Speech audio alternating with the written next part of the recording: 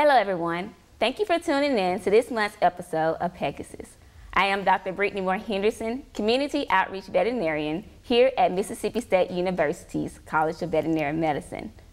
Did you know that Mississippi State offers a veterinary technology degree program? Well, joining me today to talk more about this program is Dr. Allison Gardner, Director of the Veterinary Medical Technology Program here at the College of Veterinary Medicine. Thank you for joining me, Dr. Gardner. Thank you so much for having me. So, Dr. Gardner, first off, what is the Veterinary Medical Technology Program? So a veterinary technology program is a training program for veterinary technologists that is similar to a registered nurse, but within the field of veterinary medicine. Okay, so with this program, what all can veterinary technology do with it, like as far as their career options? So that's actually a really good question. We have multiple career options available. Some of our graduates have gone into private practice, of course. There's also large animal practice. Some have gone into the research field, as well as education, teaching, and similar programs. Okay, so if there are any aspiring veterinary technologists, how do they go by actually applying for this program? We actually have a major here at State. It's an undeclared major with a concentration in vet tech. So students can come to Mississippi State University, enter into that major. They're in that major while they complete their prerequisites. Once they complete the prerequisites for their degree, they can then apply to the veterinary technology program through our application process. It is actually online through our College of Veterinary Medicine's website. Okay, and if students, I know that there are probably two different ways they can possibly get into this program. They can apply probably as a high school student, as well as once they get into college. How does that work? Can you tell me a little bit about that? There are two admissions routes. One is a pre-admission. It's open to high school seniors and to college freshmen until they've completed a semester on a college campus. It has a slightly higher GPA requirement of a 2.8 and requires any courses that have been taken to be completed with a C or higher.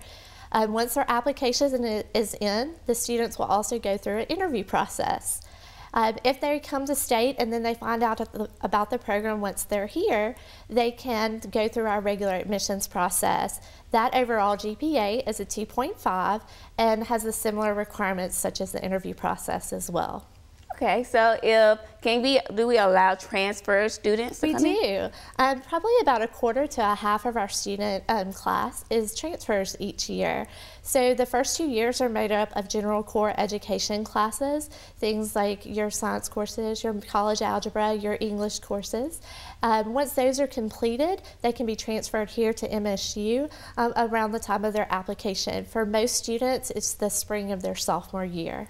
Okay, and do students that are applying for the program, what do they actually major in? Do they major in veterinary medical technology, or they start off with another type of program? So their major before they get into the program is the undeclared major with the vet tech concentration. Once they're accepted into the third year, their major is actually switched to veterinary medical technology. So when they graduate, they'll have a bachelor's of science degree in veterinary medical technology. What would you say is some uniqueness about this type of program? Our program is unique in that we are the third program that is in conjunction with the College of Veterinary Medicine. So it allows our students to work alongside DVM students. They get to have the team atmosphere and collaborate with DVM students on cases. We also can offer advanced diagnostics such as MRI capabilities. We have the canine rehabilitation service here as well, which is a really big interest for our students. So it offers more opportunities. Okay, Dr. Gardner. And also, as far as with students that are coming in, if they are trying to be the best applicant they can be, what recommendations would you give them when applying? So, of course, grade point average is important, but once they meet the minimum grade point average, we look at leadership abilities, okay. Thank you. Leadership abilities, community service activities. We look at extracurricular activities. We want to make sure that they can balance both school and the study habits, or have the study habits that they need for the program. Often we laugh and say that a technician manages multiple or wears multiple hats. Definitely. And so we want to make sure that our student is a good time manager because it will help them in their career down the road. Exactly. I'm sure it will, definitely. And I'm sure it helps as far as with students working aside with other veterinaries or veterinary students. It definitely helps them out with that and with their communication skills.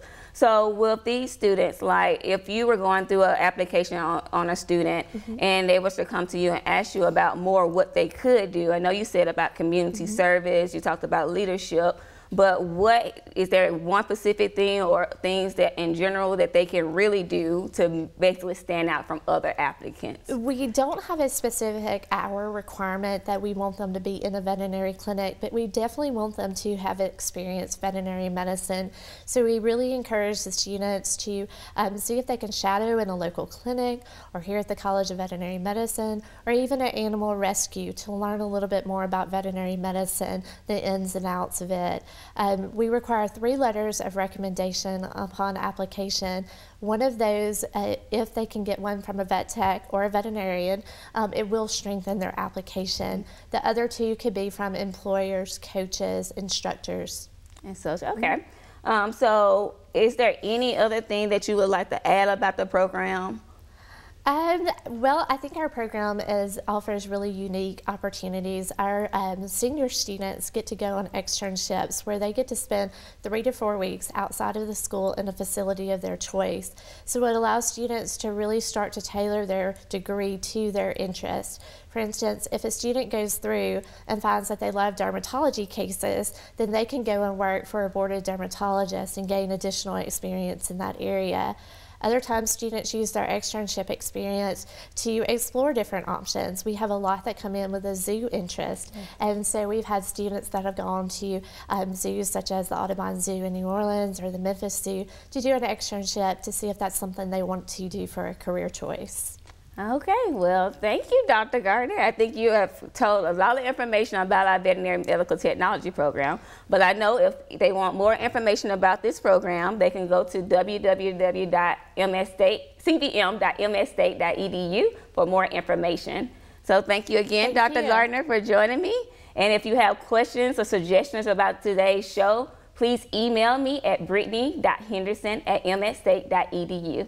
Thank you for tuning in to this month's episode, and I'll see you next time here on Pegasus.